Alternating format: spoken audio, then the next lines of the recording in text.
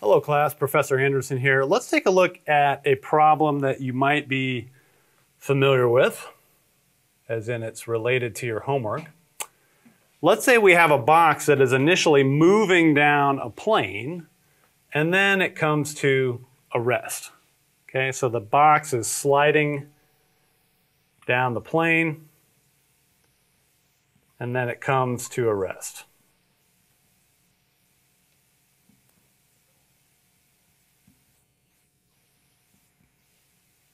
So let's think about two things here. Let's think about the motion diagram for this thing, and then we will think about the forces that are acting on it. So for those motion diagrams, one way to draw it is arrows that indicate the velocity. So if that is my initial velocity, and this thing is coming to rest, then I want to draw it again and again, but the arrows are going to get shorter and shorter and shorter, and finally it comes to a rest. Okay, that's what my motion diagram looks like. Those indicate velocity. Now, what about the forces that are acting on the block? Okay, this is our velocity picture. And now what about the forces that are acting on this block? All right, I've taken the block and I made it a dot. We're going to make a free body diagram. What is one force that is acting on the block? Yeah, Ben? Gravity is pulling straight down. Okay, gravity is pulling straight down.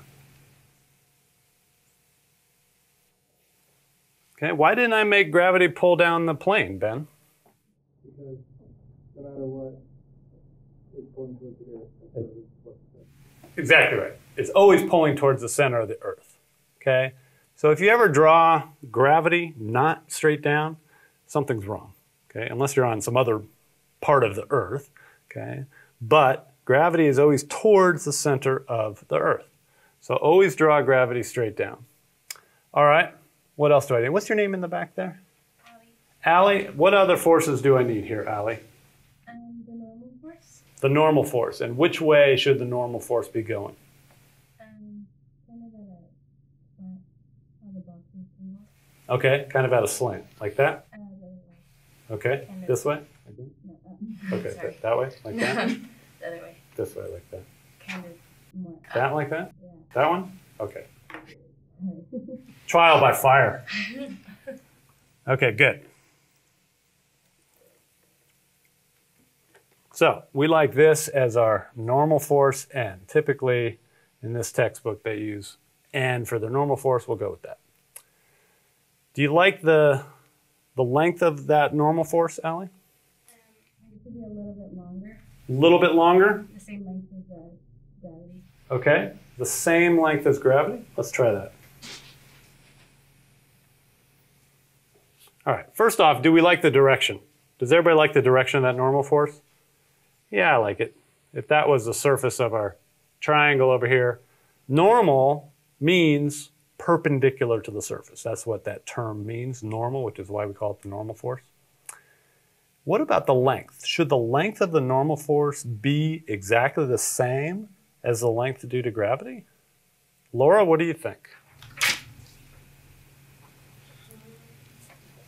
Raise your hand real quick, Laura, so Jim can find you. There's Laura. What do you think? Is that length of the normal force, should that be the same as gravity or not? Yes. Okay. If it is, then what we're saying is, if it's on a level table, I certainly have to have the normal force be exactly the same as gravity.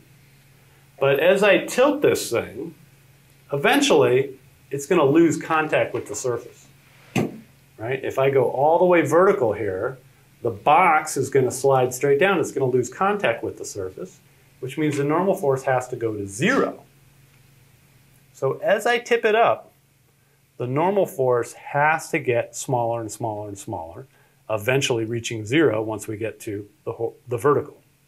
All right? So I would say that it should not be the same length as gravity. It should in fact be just a little bit smaller. Maybe something like that. All right. Now, what about any other forces that are acting here? Is there anything else that we need to include? Michael, what do you think? Should we break up the components of gravity in order to figure out the whole going down? Okay, we totally could do that, but I don't want to do that just yet because I think that gets a little bit too confusing at this point. Eventually we will do that. You're exactly right. We can break up the components of gravity, but for now let's just leave the vectors how they look. What other force should we add, Michael? We should have friction going up this way. Friction. Okay, so friction is going to go that way, and let's erase this dashed line so we're not confused.